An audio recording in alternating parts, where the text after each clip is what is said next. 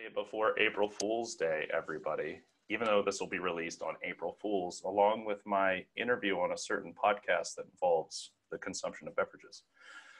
This is is somebody go? Oh, sorry. This is episode 5. Are we up to episode 5, Chuck? I think so, yes. So Chuck is nodding approval, episode 5. So we're 2 weeks out from DrupalCon, which I know Potter and I have been stressing over and getting some stuff prepared, but so this will probably be a shorter one. But does anybody have anything to show today? Chuck, you don't get to answer. You're going to have to show the progress you've been making on the theme layer because we were high-fiving at the coffee shop about how stupidly easy it's getting. It was pretty awesome. Potter, did you have something you wanted to talk through or swear through or get angry at on screen? Yeah, I don't really have anything quite prepared because I was derailed a little bit before this.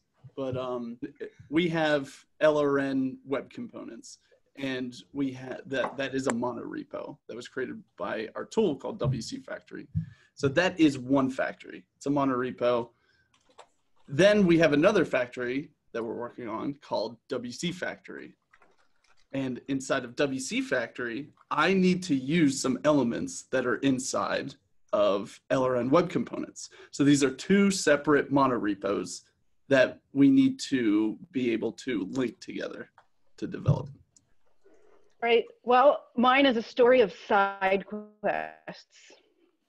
And I had embarked on an adventure with a rich text editor and ended up realizing I needed a few things. So what I have to show today is the result of sort of being derailed from that, but still making progress that can go back to the main quest. And that has to do with absolute positioning and popovers. Ooh. And I threw something together in the last, since 6 a.m. this morning, that will make you all very happy. It's a new type of HAX schema wiring target called HAXupload. So all of our SRC URL type of targets that we have in HAX normally will now have the ability to drag and drop upload or supply a URL, which is a huge UX improvement. So Potter, are you queued up to drive, so to speak? Yeah, we can give this a shot here. So in the blue corner, we have LRN web components. This is our behemoth of a monorepo that has all of our handy dandy elements. So about 200 of them. In the red corner, we have WCFactory.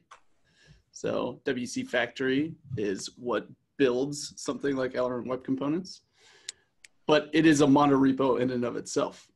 So I found myself in the scenario of I'm developing a UI for WCFactory, and I need a form so that you can fill out what your factory name and what element information that it needs. And in LRN web components, we have a component that handles forms nicely, and it is called, what was it, HAX form? Yeah, it's like HAX schema form or something. HAX schema form. There you go. Perfect. So HAX schema form isn't published to NPM yet. So how do I get it into WCFactory? Because to add a dependency to work on, to add a dependency to your project, you go into package.json and you go under dependencies and you add your dependency.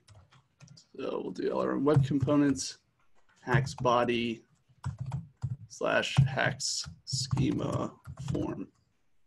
Or no, we just need a HAX body. And the version for HAX body is 2.0.8.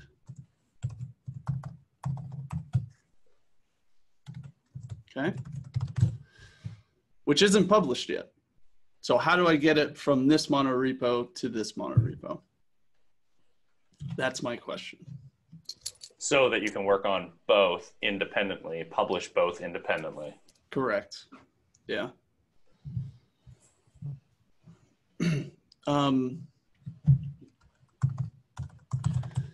So to understand what the potential solution is we need to understand how these things are managed, how monorepos are managed to begin with. And that is through something called Yarn workspaces.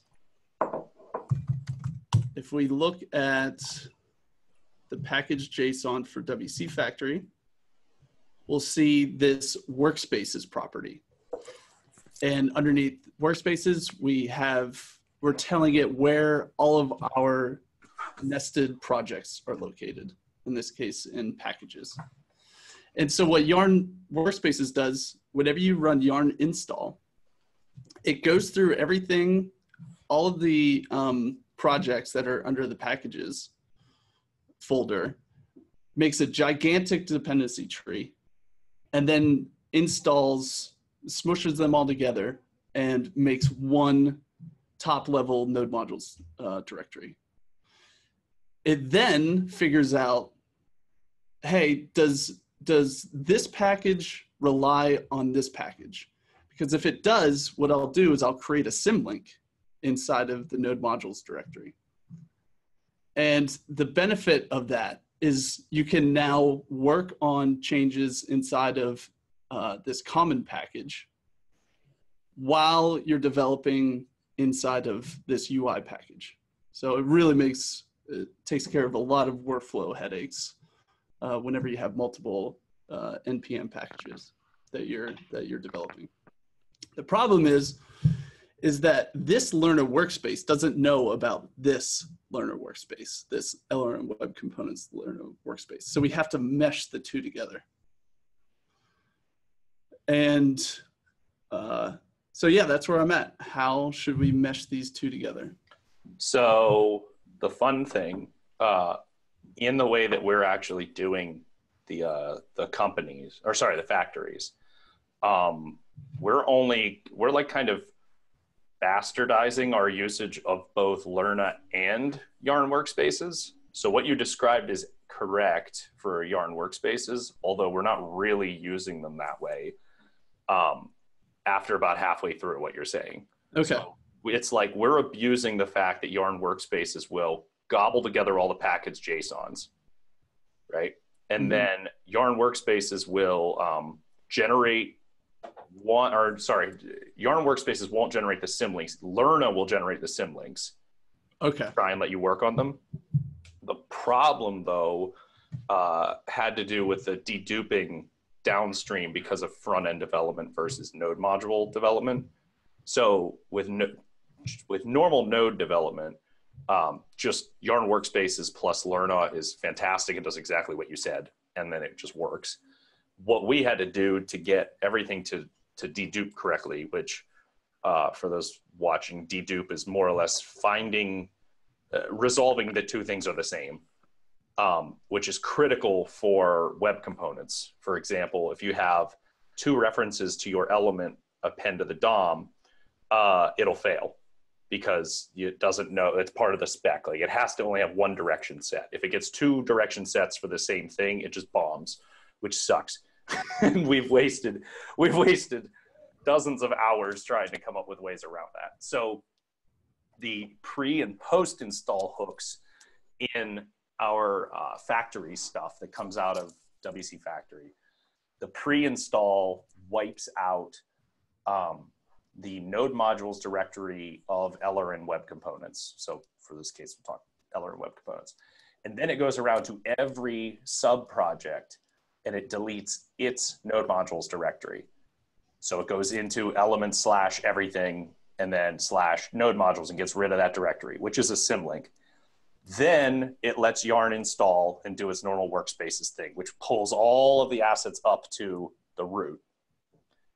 Then on the post install, it goes into that, it goes into every project and it symlinks node modules back up to the top. so that you can do local development on that module so that when you run yarn start, it actually works. But then up at the top, it goes into the node modules slash at LRN web components, and then it deletes all of the symlinks back up to the projects and then recreates them. So if you could go into LRN web components, Potter, and look at the post install. I mean, you can look at the post install hook, or you could just go to the files on the file system yeah, that works too. So LRN web components. So click on like accent card. And you'll see that what would have happened if we didn't do our little routine is you'd have at LRN web components, learner would go, oh, I'll symlink accent card. So it would symlink back up to the element slash accent card. And then, because we need to be able to get our tooling to work with the Polymer CLI, we need a node modules directory there. So the node modules directory there would symlink back to here, and you basically get this like infinite loop whenever the front end goes to dedupe references. So to avoid that, the tooling on post install creates physical folders of accent card and the rest of those, and then symlinks to like that accent-card.js is a symlink, or it symlinks to the files in the src directory or the files in the lib directory. And so you end up getting the ability to just work on individual components, edit them, and then you also get the ability for this not to turn into a deduping nightmare. So that's a long-winded way of saying our tooling in the factory, or our tooling in the in the factory mono repos that we stamp out is sound.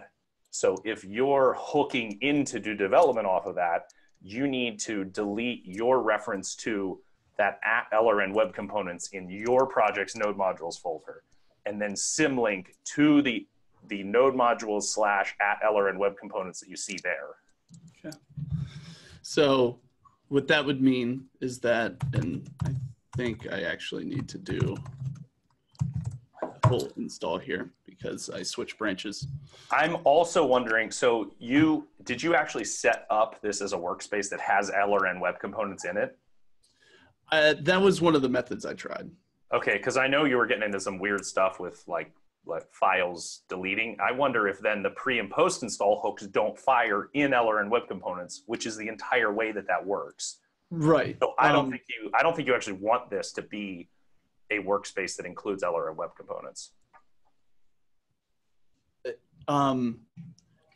Right. Yeah. So what Brian was talking about is, so my first inclination was just to sort of do something like this, where I go up to LRN web components like that, and include everything that's in the elements directory. And you're correct. By doing this, it was not firing the post install script or the pre-install script. What I was trying to compensate, I was compensating by just running those manually, and it still wasn't working. But gotcha. So yeah, that was one of the methods. So what you're suggesting is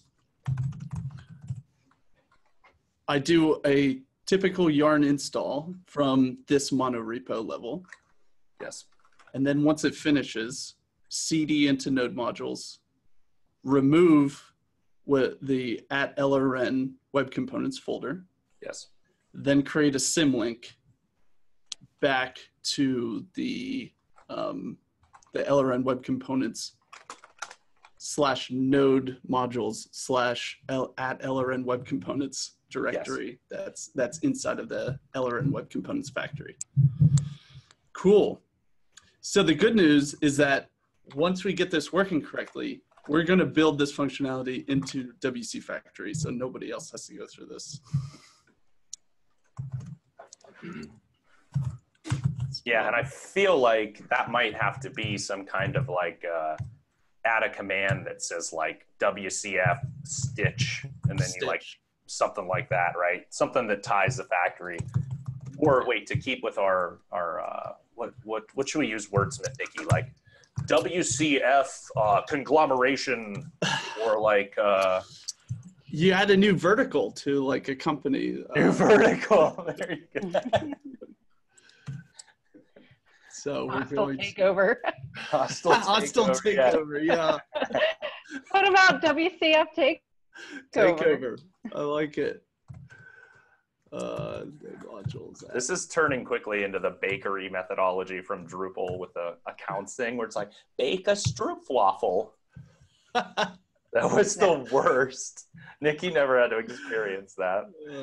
It's like, excuse me now? Yeah, I'm sorry, what? So if you want simultaneous user connections, that's a muffin. And so you bake a muffin. Seriously, like they have crazy stuff like that in there, in the documentation. All right, so let's just say for the It could be acquire. WCF acquire. Acquire. That's Yeah, like acquiring it. You're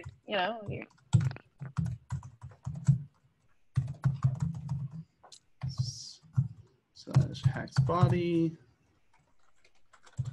Okay. Let's see if that imports. Or actually, I'll import hacks schema forms slash, no, just hacks schema forms.js. Fingers crossed. Yeah, if anyone's tuning into this, we did not practice this ahead of time. Yeah. Mike just yelled at his screen for several hours, and then I came over and proposed the solution in a few seconds, and it might work. And if not, this will be a really epic April Fool.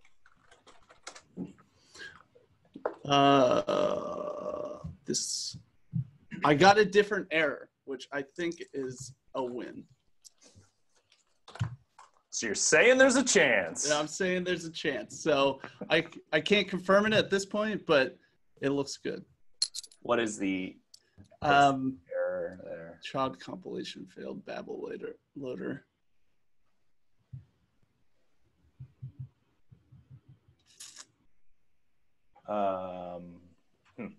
Okay. Now, here's what I would do. Now we get into, now, Nikki, you help bug something to do with Babel as you've been fighting Webpack land.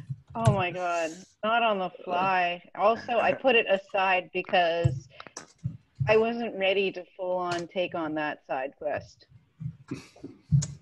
All right, well, I will report back my findings on that method. Cool. Nikki. So one of the things that sparked this side quest is that we're building a rich text editor. And I wanted to be able to create a prompt interface for when you add a link into our rich text editor. And in talking to Collins, he had suggested we follow the Google Docs pattern, where you get a popover right in context of where you're editing. And so I was looking for really good popover components. I wanted something that worked a lot like Paper Tooltip, but was a full-on popover and not a tooltip.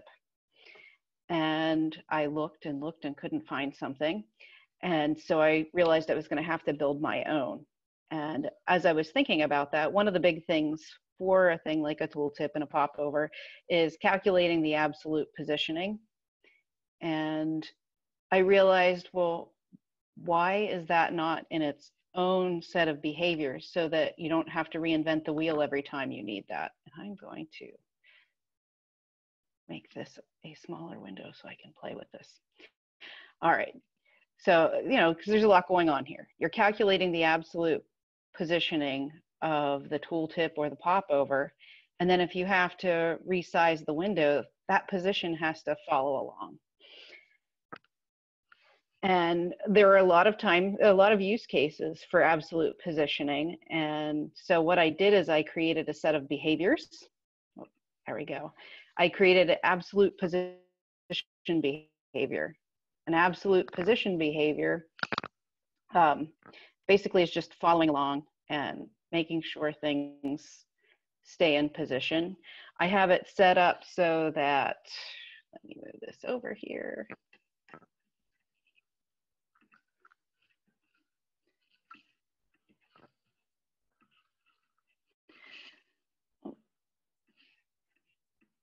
This should be in the front.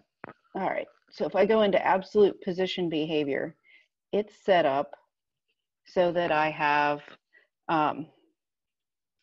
it's basically a mix-in that then the popover can use.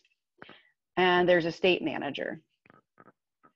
The state manager is doing things like adding a list of elements that need absolute positioning. So it's going to keep track of them and getting rid of them when they no longer need to follow along, so that way we don't even have to keep them handy. And then it adds event listeners for things like loading and resizing and mutations. And that way when they happen, it will actually go ahead and set up the position for those elements, but only the elements that are currently in a state of, hey, set my position. So then what I'm doing now is actually using that behavior, playing around with this, this idea of the popover and seeing if I can use that mix-in. Very cool. Very cool. What's the mix-in called? It's called absolute position behavior. Nice. I will use that a ton. I have not pushed that up yet because the other side quest I had was getting this new laptop, which is probably why things are a little bit wonky, because I don't have everything set up the exact way that I want to. And so that was its own side quest. But with every side quest that pulls you off the main quest, you end up coming back with the main one with, you know, a little better off than before you started. So. All right, Chuck, you queued up. Yeah, let's do it. So, as Brian mentioned earlier, we were hanging out at the coffee shop. That's where all the good work happens. And we were looking at my theme that I've been working on. And one of the ways that we get information into the theme is through the JSON file. So if we look at this JSON file down here, you can kind of see, like, I have some courses, and then I also have up further, I have some blog posts, you know. And so we pull all that information in through this template over here. And the way I was doing it was, initially, was right here. I was searching through the manifest items, and I was filtering them down through item, metadata, type, until I got to the news section, and then I was returning that. And then as a page is filtered, and then splicing off 5. So basically I have all these images, but I said, oh, you know, I only want to display 5 of these blog posts. But when Brian and I were looking at our stuff this week, he came up with a really cool way of making this whole process a little bit more efficient. And the way we did that was by using the site query tag. So instead of having to loop down through all that with all that JavaScript, I can use this site query tag and pass it through conditions. And you can see that the type, or the path here, is very similar to what we were sorting through in that last bit of JavaScript. And the other nice thing about the site query tag is, right, so we can get a list of items based on these conditions, but then we can also limit how many we want to show. And then in other places, I have it set up where there's like a start index where you can say, well, I want it to start here. So in this news recent, if we look back at our thing here, this news recent, you can see that I have the most recent 5 news articles posted with a limit of 5. Now, if we go back to the actual archive, you can see that I have all these posted, but then I have these other 2 over here that are just like anything that beyond this initial 5, they get archived. And the way that worked on the archive is, you can see we're using the same site query tag. We're passing in the same parameters, but we've added this start index of 5. So basically saying start after 5, everything after 5, that's what we want to list on this news archive. So that was a big win. So now I need to go back through and kind of, refactor what I've been working on, as far as this old way of sorting through the material to include this new site query tag to kind of clean things up a bit. Another cool thing that we were working on, a problem that we had encountered was all the stuff inside this tag is like loaded into a slot, right? So we need to be able to style certain things in the slot, and the styling is controlled through HAXcms base styling. So like for example, if I have a link and I want my link to look differently, then this is what it would look like out of the box with HAXcms. But if I wanted my link to look differently, I need to have a way to penetrate deep enough into this layer to get to it. And so the way we did that is, the way we have it set up is if you come and you look at the Hax base CMS for something example like a color, we gave it this mixin property for a link, and we can control the font size and the color. And we can add as many different ones as we want. But then over in our actual ODL Hax theme, this theme that I'm working in, I can include those mixins through this route. So if I go and I uncomment that out, and I use those mixins that were previously established in HAXcms base CSS, and go ahead and save that and go back, you'll see that my links should change to orange now instead of the blue. You can see I got the custom colors. I was able to get in there deep enough to style within that slot. So that's pretty much what we worked on. A lot of cool things. Brian has since made taken what we worked on and kind of made it into one element. So I'm going to go back through and kind of refactor that. So instead of having news archive and recent news, it'll just be, I don't recall what you called it, Brian, but it'll be that particular element, and it'll handle the functionality of both of those things. So that's pretty much what we worked on. It was really cool. As you can see, like switching through, a lot of cool state management things happening where we can see we can target the active elements and style them accordingly. I also worked in some of the stuff that Brian had made with the breadcrumbs. I thought that was really cool, so I put those in, and then also the previous next buttons. We still got to work out some of that stuff, but you can see that they're there and they work. And all I had to do was, if we go back to my blog template here, to use that stuff was call it, right? So there's the breadcrumb. And then all I had to do was call it and then import it down in my HTML. Here it is, site breadcrumb. And all that state management stuff is neatly, it automatically works. So it's kind of nice. So thanks, Brian. Boom. The encapsulation of the state into those things is just proving to be a game changer for that stuff. I mean, you're presenting that, and anyone's going to watch this and be like, yeah, of course, you put a button there. And like that single operation to figure out the correct page to go to next is like why people have whole content management systems. And we implemented it in what, like 5 minutes once we got it in play. It's like, oh, sweet. Now it's weird because forever been like, I need to build and plan a website. And now I'm going to figure out, okay, in our mockup, we're going to have a left and a right button. Awesome. Those will go to the next page in the archive or whatever. And then you would make that, or like dozens of people would make that, both on the design side and the state management side and the backends to house it side. And now, like literally the identical button and structure that power your next and previous, which is broken at the moment, I'm getting to, is what powers my blog, is what powers the buttons on haxtheweb.org, is what powers the buttons in all the other themes. And it's not like it's not like, oh, we wrote similar code or we copied the same idea. Like it is literally one for one the same. So much like how we've always, Nikki and I have really stressed like sustainable accessibility, that this is, when you have this by reference approach, she rolls out the video player, which there's going to be something about in a few weeks. and we roll the video player out there and we get feedback on it and we go, yeah, this is really accessible. And then we get additional insight from someone from the disability office and go, hey, but you guys missed these 3 things. Then we don't have to fret about everywhere that we just used that video player. Nikki can update the underlying source of the video player and it's propagated. Similarly, right, on the state management of those buttons, which is why when you were clicking them at the coffee shop and you were like, this isn't going to the right page, I was like, don't worry about that.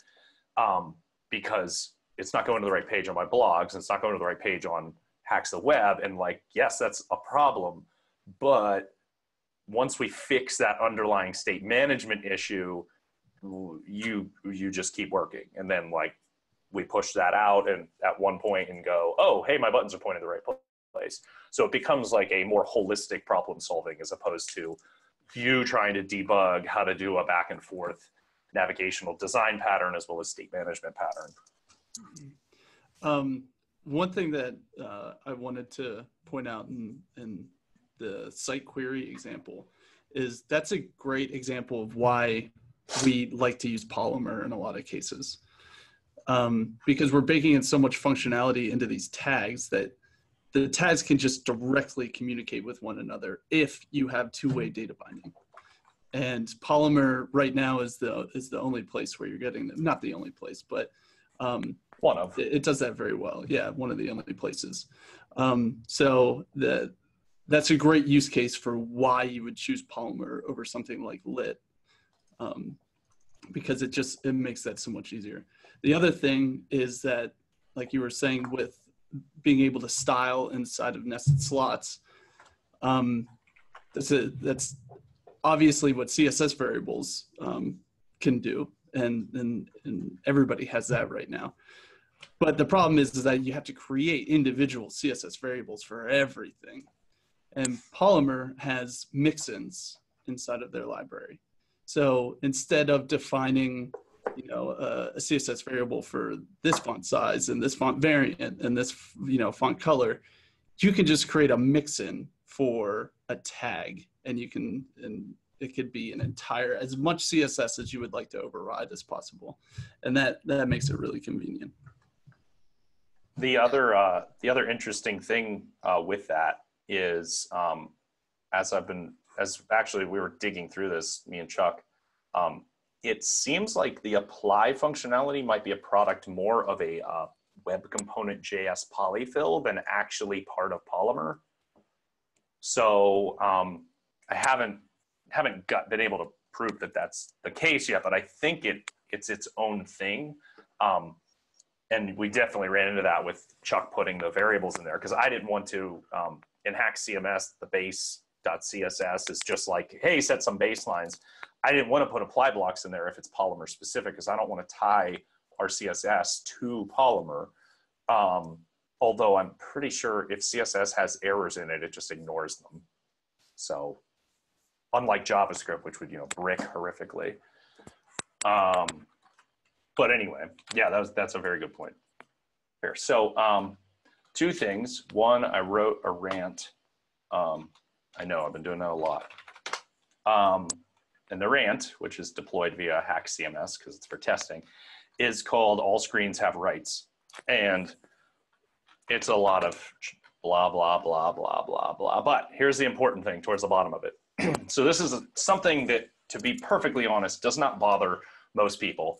And this is one of those perfect cases of where, like, if I told faculty that I was working on this for even like a few hours, they would probably be like, this doesn't impact what we're doing, and I'm tired of wasting our time. But I got it so that all sites that HAXcms pushes out now work on every screen ever made. Now, I can't prove it on every screen ever made, just because browser stack only lets you go back so far in history. But I was able to prove that I could go back as far as IE6, which, as it says in here for reference, IE6 is 20 years old. And so let me show you what I mean by this work, or what the methodology is currently. So if you're on Evergreen, a modern browser, right, hackstheweb.org will look like this. It'll look like it always has. If you're on Firefox, like the most recent version, it's delivered slightly differently, but it does look identical to this. So it uses ES5 version. It will correctly feature detect for the next probably 8 weeks or so. And then Firefox, the latest version, will have everything it needs to do what this one has with ES6. So Safari, Opera, Chrome, basically everything made in the last 5 years, you will get these assets delivered this way, with one exception, which is Edge. And so Edge causes some issues surrounding the state management of our theme. So what I did is I made a legacy theme, and the legacy theme is one of our themes, right? So this is Outline Player, except I've reverse engineered it to work without a state management of MobX. And this is not the sustainable way for us to build all themes, absolutely.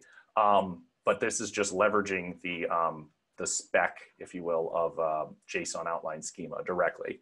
So Edge can handle, you know, web components. So these are all the web components. You get the exact same documentation. It just looks slightly differently.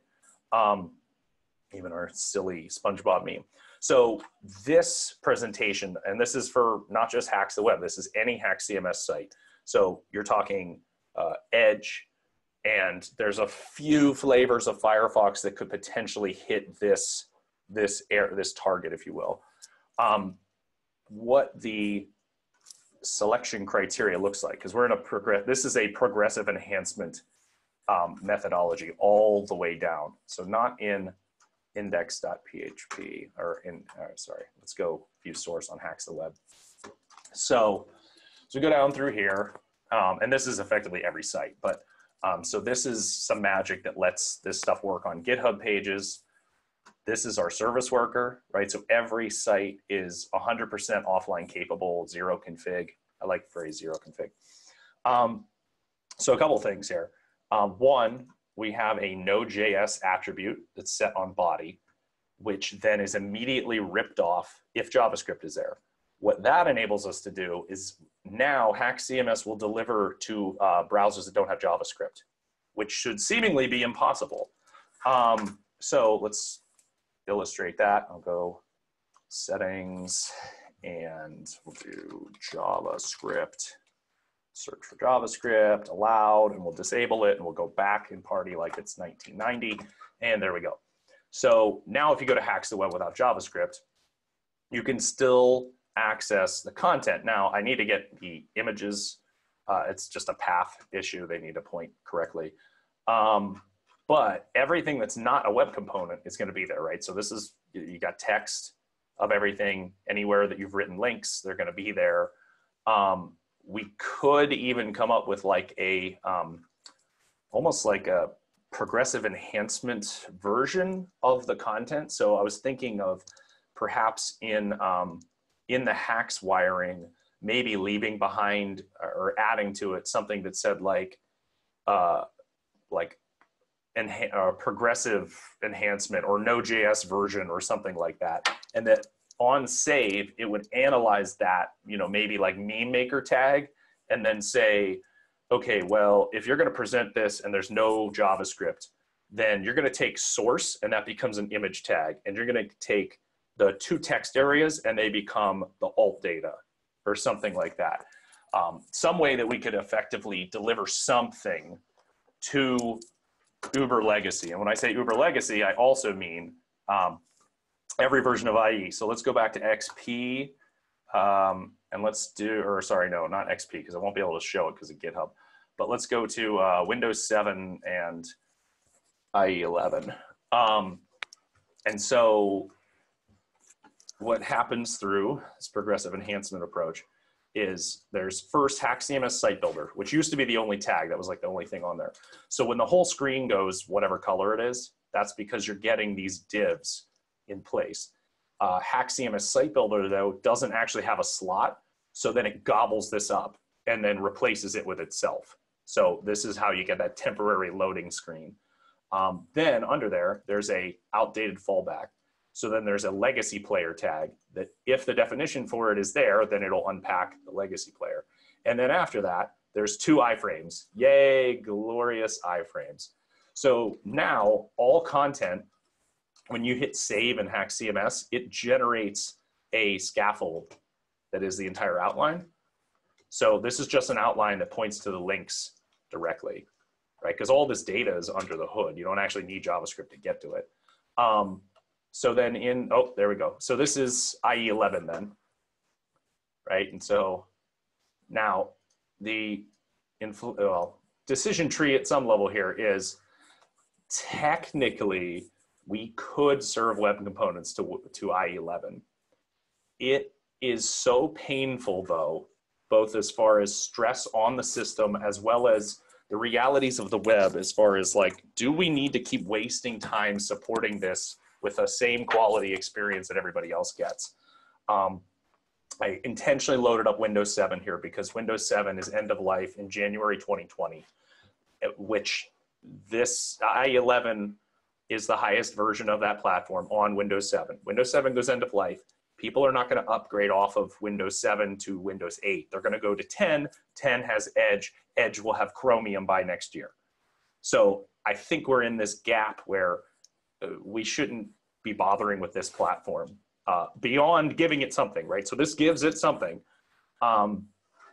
So is everybody, does that make sense? Nikki was shaking her head before, and that's always my like, should we cut people off at the knees type of. No, it makes a lot of sense.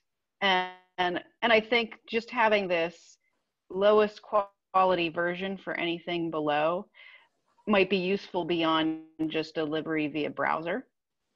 But yeah, I don't think we have to hit, you know, IE11 specifically and try to, and you know, try to have it serve the web components. Now you're saying for the HAX site builder, we would follow a similar pattern for the fallbacks on images and video? So where it would just drop the fallback content in the middle of the tag where there's no slot. That's what HAX. Yeah, so what I was thinking is that if we added that definition of like how to translate to an HTML primitive, that it would actually generate the same content, but then as just primitives, and then send it up to the endpoint for saving, and then basically save it to 2 different files. So you would have the primitives because I was thinking about that, but then like you and Chuck especially leverage slot heavily.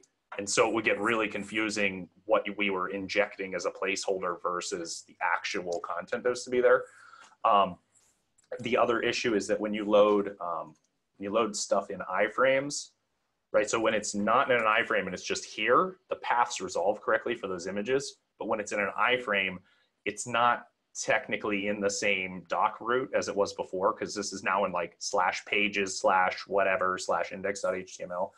So you kind of need the content to be rewritten dynamically at some level for this experience. So I was thinking of making like a archive site version or something folder, and then basically replicating all the same stuff in there. People don't access that, but if you have no JavaScript, if you have you know, any version of IE, or I mean, this works on, I was taking screenshots yesterday running through this. It works on like Android 2.2 and iPad 2 running Safari 3. So like this, I'm pretty sure you could hit Netscape Navigator, to be perfectly honest, with this no JavaScript approach. But having that baked in automatically, I think would be pretty cool. Let me go back to, I mentioned, let's go back to IE6. The idea of like the e-reader potential of something.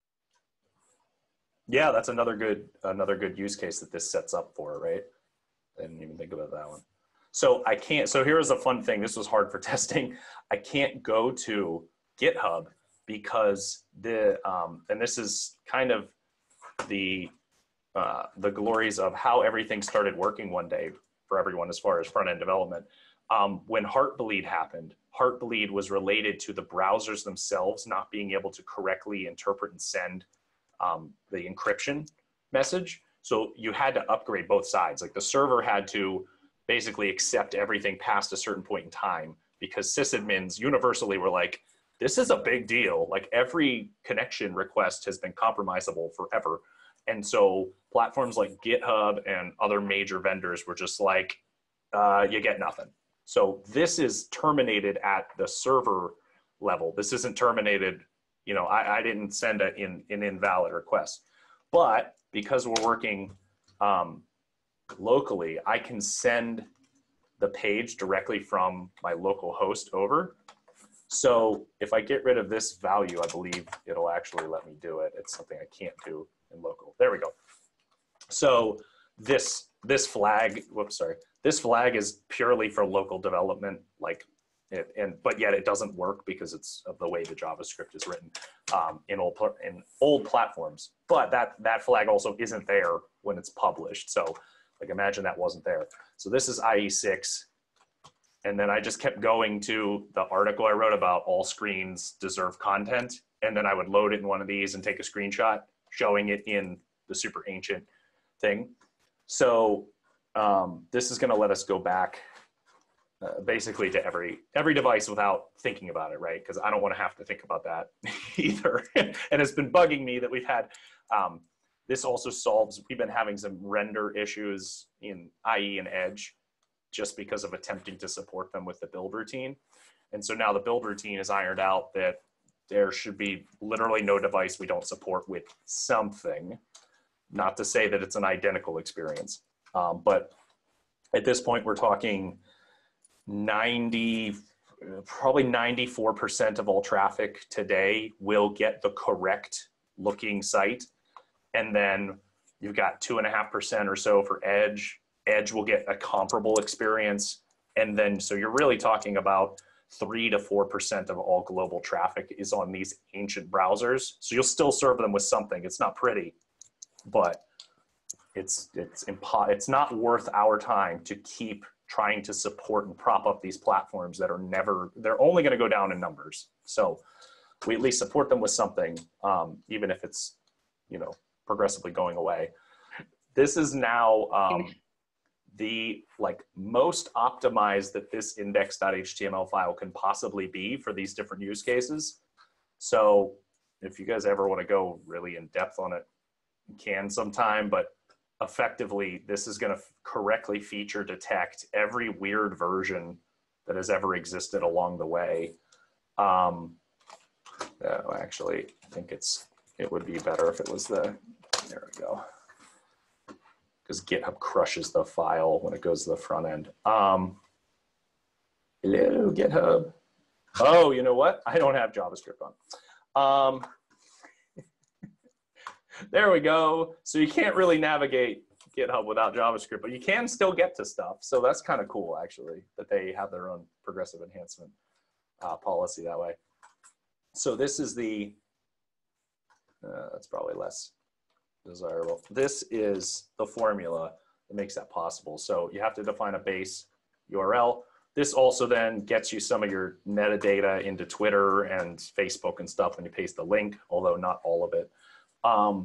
These pre-connects help speed up the connection after the fact, which is weird, but part of the platform.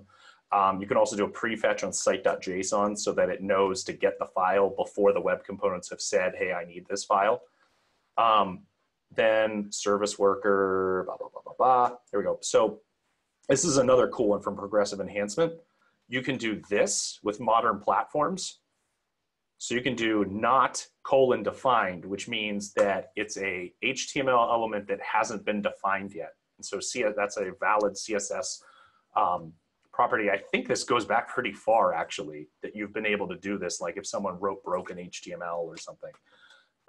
So that was a neat one. That's how you effectively get that screen on first paint, that big, like, hey, we're loading. And the reason for that is so that you don't have a flash of unstyled content, but you also notify the user, hey, something's going on, right? Because those web components are going to take a while to load for, 2G platforms / where Potter lives.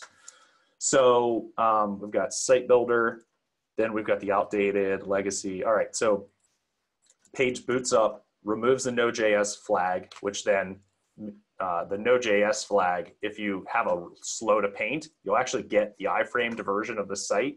And then once the JavaScript processes, then that'll go away. So you, again, we'll at least see something, even if it looks like crap. So on really slow connections, you will actually see the Node.js type of a variant. Then we're able to feature detect. This basically feature detects for current Firefox and older as like a generic feature detection. Symbol is a way of doing IE11 and anything that's ancient. So if symbol came up bad, then you basically have feature detected that it's something ancient. So if we skip beyond that, this is a Babel polyfill, because we know if we're in here and we're past that it's going to have to be ES5 based content in some regard. So you have to get into Babel a little bit. Then we ship web animations, polyfill, and fetch, and promises, which I didn't have in there before. I didn't realize those weren't in every platform. So this also cleared up some issues. And then the web components loader. So then you effectively get all the polyfills that you'll need. Then this is the other fun one. So if you actually have custom elements, right? So there are versions of Firefox and Safari, and maybe even, no, probably not Chrome, that hit this weird threshold where they actually did support web components, but they don't support all the aspects of like dynamically imported assets, dynamic ES modules. Then serve them the ES5 version, and you have to serve them that stupid adapter thing if any of you have read through the docs about this adapter. Okay, if it failed on that, then we know it's Edge or some weird middle ground, and so then we can serve the legacy build, which unpacks with the other site. Then we have to do, and this was the stupidest thing ever, but this is how you get IE6 and 7 to work. So you have to detect that there was that you're using something old. Previously, if you had seen any of the way this worked, it did a document.write, and the document.write would comment out certain things for the paint through. Well, in IE7 and 6, and then I'll assume older, it would process that and then be like, there's a syntax error, because it would write that in and then literally break all of the JavaScript that was surrounding it. It was very strange. So then we inject the global base styles chuckad, and then if you've got an older version of anything, then we rip out the ES modules modern stuff. So the other awesome thing with all of this is if you have a modern platform now, like if you have dynamic imports, which someone in the Open WC channel on Polymer Slack pointed this out, that if you feature detect for dynamic imports, you've effectively feature detected for whether you can serve ES6 or not, just because of the way everything lines up. So if you have like modern Chrome, it's gonna go, oh, you have dynamic imports, and skip this entire section, which was what a lot of the time to first paint slowdown was before, was attempting to figure out which version to serve you. So it'll skip all of that. As it's parsing the DOM, it sees this ES module with the build and it skips right to it. But with the older platforms, they hit this, have to process it, and then comment that out dynamically. And so that's how effectively all of this complexity, which has been kind of shunned to do on the front end here, avoids intense server setup. I spent several hours trying to get server-side rendering working, only to realize like this is way more complicated than people make it out to be. Just like, oh, just run headless Chrome and the end. Like, there's a lot involved in just that operation. So this combo should effectively hit every platform with content. Yes, there's a caveat of like, well, the iframe is heavily dependent on us pre-building this outline, right? So like this isn't some magic approach. It just works for every web component site ever. But this will effectively work for every HAXcms site ever. So wow. Well, that is an exploration. That was a day back. Very cool. All right, so all of that sucked. So the more important thing is what Nikki's going to be very happy about right now. So I made a new type of HAX tag as far as wiring goes. Let's go to page. Oh, I also fixed this. So this is a custom theme. And then this block right here is Chuck. That's the, this is the block that Chuck worked on. It's all the logic that Chuck put into it. It's just now abstracted into like site - recent - content block, I think. And so this has been told, hey, only show 2 items of whatever's most recent. So it's just the first 2 items at the front of the array. However, now if I do, let's make something and we'll make an accessible GIF. I can now just do uploads directly into the URLs. And that is now a new HAX wiring target, which previously we wrote like text field, but now you can write HAX upload as a valid one. And so now let's go to, let's do video player. So what I was building in the background is I was going through and updating every single one of our references to leverage this.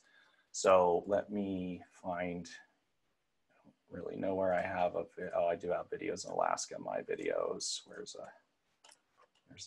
There we go, two meg videos. So drag and drop upload. Hey, do you want to upload to local files? Yep. Okay, there it is. And so now you can go straight from the making form to this, which then of course implies I can go back to here, upload something else, or it's not actually pegged to upload. So I could paste in a valid YouTube link and now it's over on the episode 4 code review. So that is a rather massive UX improvement from the content author side, which then, because why stop there? Oh, that one didn't get the definition. You know, Nikki's image gallery has upload fields directly into it, which was previously like a non-starter, right, for using this. So that now I can upload into there. There's my image. I can upload the other variations of it, put in some details about this, collapse that, add image 2. And I haven't tested this, Nikki, so, you know, you just apparently wrote something that works well. There we go. All right, save. And now save that, refresh the page, and oh, it's like obscured by this stupid banner image thing. I don't know that it actually pulled the definitions across correctly because I haven't tested that we can write those into the page dynamically. Yeah, it doesn't seem to have those in there, but it does upload the files correctly, the file system. Yeah, it didn't save those because we haven't really played with that much, but that should now be in for like everything I've got. There's some weird local caching issue going on with my files. I actually, I've switched DDEV off of Nginx over to Apache 2. So now if you are working in HAXcms, you can go to a page and then you can hit refresh and it'll still load the page. You know, the way things are supposed to work. But that was a huge issue in Nginx for whatever reason. But as a result, I have some files that are out of date. Like if I do basic, there we go. So now even just a basic image tag, if you just want to do an image, you can do that. And then I put in the alt analyzer so that as you type, it gives you feedback. There we go, that one proved it worked. So all that's then doing behind the scenes is placing the file on the file system.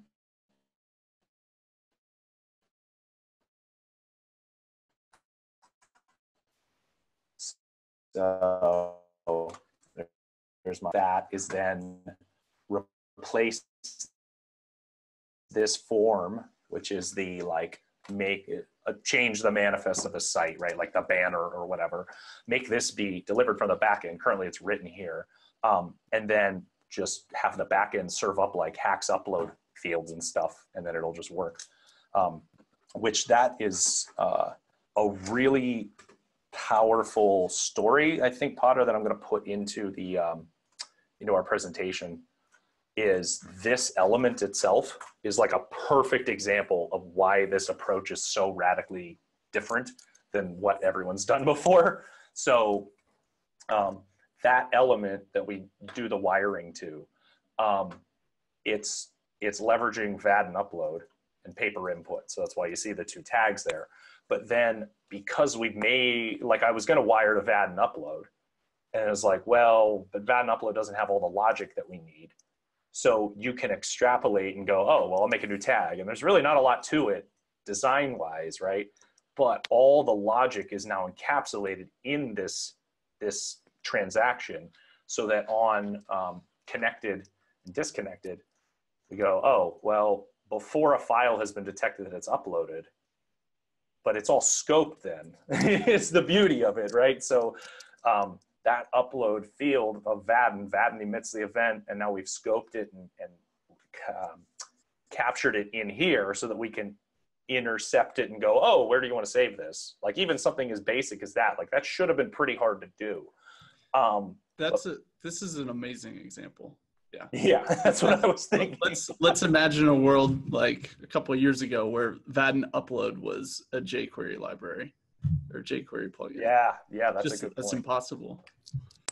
Yeah, so because it's all scoped, then when I wired it into like Nikki's image gallery tag, well, the image or the HAX wiring for image gallery is an array and just auto scopes itself to stamp new things out, which all of those things are scoped. So that way, when I drag and drop the upload, it knew, hey, you're putting it in this field, not conflicting with the fact that there could be hundreds of the same exact wiring on the page. It's just, it's a powerful story that we went all in on this technology, and now you're seeing the payoff. Like you're seeing you're actually implementing stuff that would be impossible before, and it's very validating. Yeah. So this is the if you imagine that tag that when I drag and drop upload it, this is all that's in the DOM is just a bracket HAX upload field. And then form data is file upload. And then HAX, and actually, I don't even know that part does anything. HAX upload then becomes a valid schema type. So when we write, go to LRN, elements, like video player, that's where I implemented this first. We go to video player, source, there we go, HAX. What that looks like in our HAX wiring is this: source, input method, HAX upload, and then it just works. There's nothing else to it. But yeah, I think until you really buy in, like go in on this, go all in on this approach, it's really hard to start to realize that I actually I described it to Michael on the UX thing. As like, it's like you've had like a pickaxe and you're mining coal, and every time you hit, coal comes off, and then you keep hitting, you keep working 10 years, and like you might get a little bit better at like mining coal, but you're still ultimately mining coal. This approach is like every time that you strike the coal, the hammer itself gets more refined, so that when you strike the next time, it just automatically brings up more coal. But it also automatically increases the hammer, so that the more you keep hitting that same stone, by the end you're hitting and you're getting diamonds instantly, just because the hammer is the thing that's getting more powerful each swing. So does anybody else have any closing thoughts other than keep rocking on? Great week, everybody. Except you, Potter, with your tooling nightmare. All right. HAX on. HAX off. Well, that